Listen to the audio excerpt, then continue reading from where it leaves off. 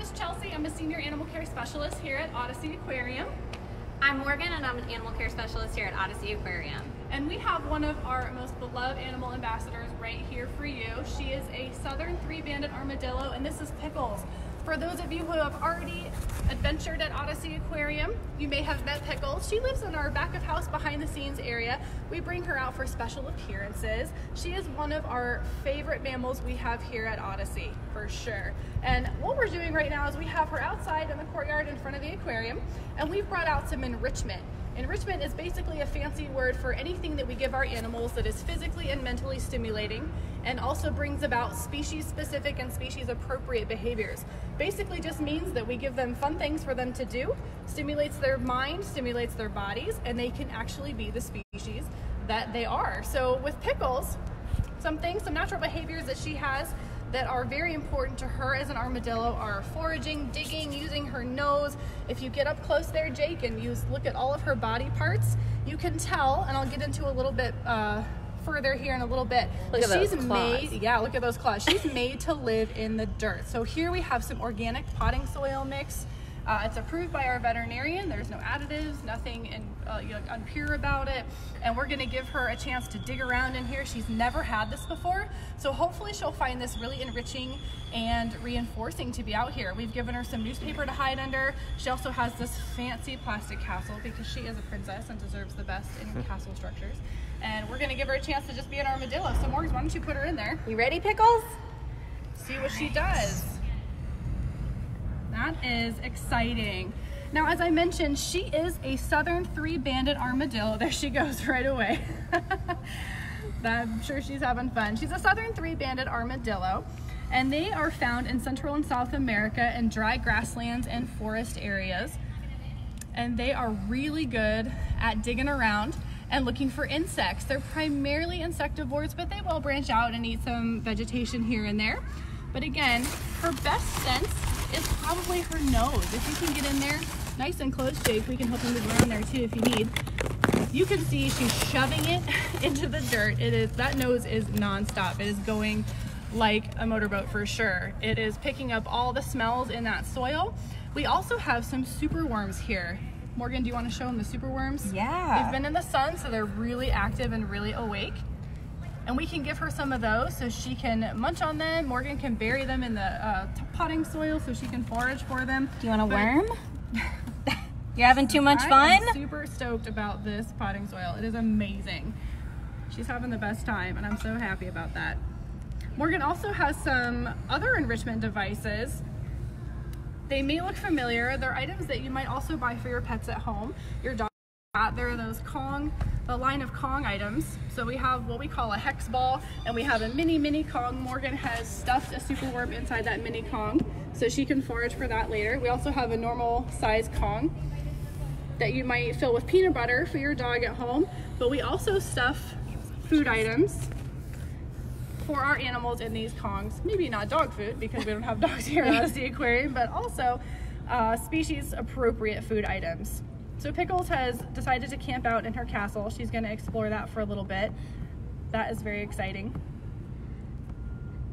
All right, so I'm going to talk a little bit more about facts of armadillos and some of their biology. So one of the most common questions that we get about Pickles is she a mammal? Is she a reptile? It's a little bit confusing for people. And she is considered a mammal, so they do have that hard shell or armor on them, and it's made out of keratin, so that's the same thing that your hair and your fingernails are made up of. So it is really strong, and it's multiple layers of keratin, so it helps protect her, but it's not completely impenetrable. So another really common question that we get here at the aquarium is what are natural predators to an armadillo? So they're pretty small and they really wouldn't make a good meal for most predators, but the predators that they do have in the rainforest and in Central and South America are actually going to be large predators like cats and things like that in the forest. Now the main way that they actually defend themselves against predators is not letting them find them in the first place. So they're gonna burrow underground and make sure that they're staying hidden from predators.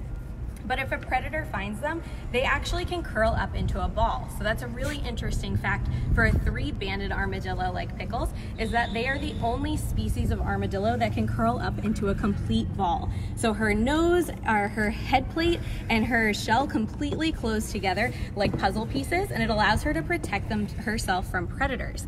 Now, what they'll do if a predator is coming after them is they'll keep their shell a little bit open to be able to snap shut and pinch the toe or something like that of a predator if they are trying to go after them. And that usually will give them enough time that the predator gives up on trying to hunt them and they can scurry away and find something to hide under, like Pickles is doing right now. She's showing off for you guys.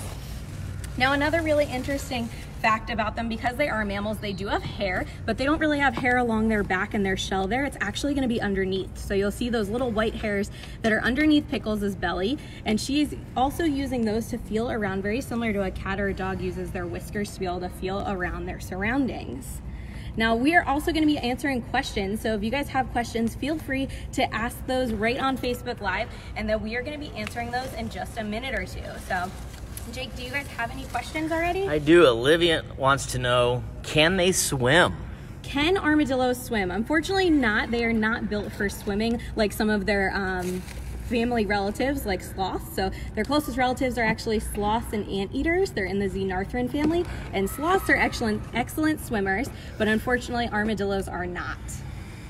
One of our top fans, Dave, wants to know, why does an aquarium have an armadillo? That's an excellent question. So we do get that question a lot here at the aquarium, and one of the big missions that we have here at OdySea Aquarium is teaching and educating all of our guests about the importance of healthy oceans and how that affects all ecosystems.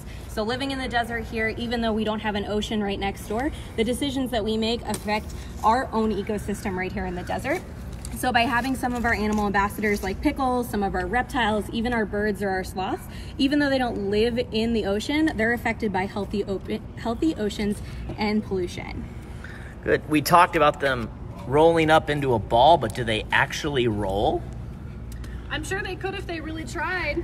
It'd be an interesting thing to see. It's not something I've seen myself, but I'm sure it's quite possible if they were really trying to stay away from a predator and felt especially threatened. Any other questions, Jake? How big do they get?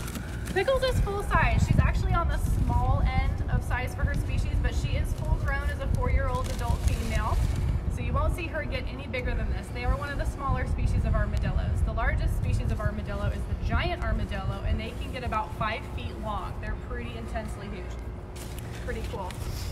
Now every day, while you guys are quarantining at home, in the mornings, we're having an oceanic adventure from home, which is educational content that we're putting on our website to help you guys with homeschooling and just keeping the kids occupied and even adults occupied. It's actually fascinating information for all ages. So be sure to check out our website for that. In the afternoons, we're doing our Quarantine series, which is this Facebook Live is a part of. We'll be doing Facebook Lives from all over the aquarium with all of our different species of animals here, focusing on how we care for them, what we do for them on a daily basis, and how we're continuing that really great care to promote the best welfare that we can while we're closed as an aquarium. Now, we are closed. We are working on 2 different what we call quarantine teams. So Morgan and I are on the same team, and we have the week split. So we have the first team, which is Team Sunshine, and the second team, which is Team Rainbows. Morgan and I are on Sunshine, and we do half the week, and our other team of animal care specialists does the other half of the week. So we're really doing our part to do social distancing and minimizing our contact with each other to stay healthy here at the aquarium while we're working to care for our animals. It's pretty fun. Now, what can people do to help out the aquarium even though we're closed right now? Morgan, that is an awesome question. What can you guys do to help out the aquarium while we're closed?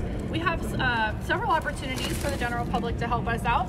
The first is my favorite. It's called 2 Tickets to Go. It's where you can go on the website and buy 2 tickets, and you can them anytime after we open back up. So basically, it's just reserving your spot to come back into the aquarium once we can open our doors again, when life gets back to a little bit of normalcy.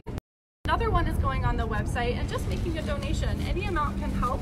The donations go directly into caring for our animal collection on a daily basis, purchasing food, medicine, medical supplies, PPE for us, anything that will help us function on a daily basis. If you would like to help us out and donate towards that, any amount will help. $1, $5, $50, any amount of generosity we sincerely appreciate here at OdySea Aquarium. Now, if you guys are interested in anything else and visit it and learning more about the aquarium, you can also check out our website. So we have live nest cams going on with some of our exhibits, including our sea lions, where you can actually see what they're doing even during our quarantine. And you can also check out more of our different Facebook Lives and our Oceanic Adventure series, which will be going on every morning. And make sure you guys are staying tuned on our Facebook. If you guys enjoyed this Facebook Live, make sure you share it with your friends so that everyone can see what we're doing here at OdySea Aquarium and join us during our Aquarantine series. Awesome. So we see that Pickles is awake and running around right now. Are they nocturnal or are they normally sleeping during the day? So technically they are considered a nocturnal species, but Pickles likes to wake up during the day and explore some of her surroundings, especially because that is usually when we're going to be giving her enrichment and doing things like that, because most of our animal care staff is not here overnight. But usually after she's doing a big exercise like this or playing and doing something, she's going to go back and nap for the rest of the day. They can sleep about 16 hours a day. It's pretty impressive. Tracy wants to know, how old is Pickles? So Pickles is actually going to be 4 years old this May, so she is still relatively young. They can live upwards of 15 to 20 years. So she is still pretty young, but we're excited to celebrate her birthday next month. Good. Another way to contribute is also buying our animals enrichment. That's something I talked about at the beginning of the live, so if you're just tuning in, I'll refresh. It's one of my favorite things to talk about, and that's animal enrichment. So you guys can see this amazing green castle that we gave Pickles to spend some time in. Morgan's got some Kong toys over here, like similar to the ones that you would give your pets at home. Our animals also like interacting with this enrichment as well. And enrichment is really anything we give our animals that will physically and mentally stimulate them to bring about species appropriate behaviors.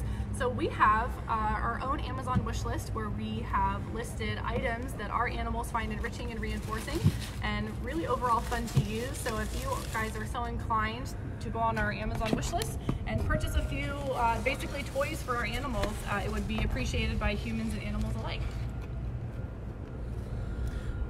How did we get... Oh, sorry. That's okay. People want to know how did Pickles get her name?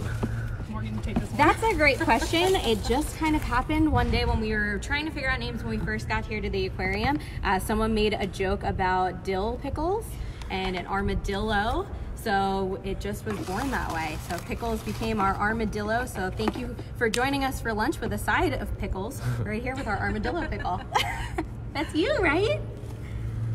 Well, if you guys enjoyed this Facebook Live, please share it with a friend. We always love to share everything we're doing here at OdySea Aquarium during our quarantine with all of our guests and our fans on Facebook. So we hope to see you guys as soon as our doors open after life gets back to normal. And we hope you guys enjoy your day and enjoy your time at home.